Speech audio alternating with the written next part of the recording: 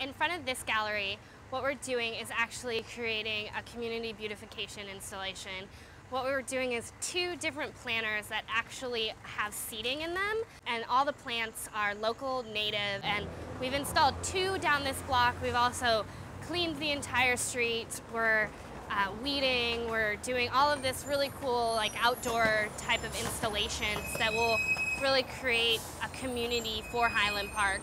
And we're going to work with different communities around Los Angeles to kind of create more of these planter seating situations for different communities. They're such a great way for people to be able to get out into their communities, hang out, and enjoy native plants.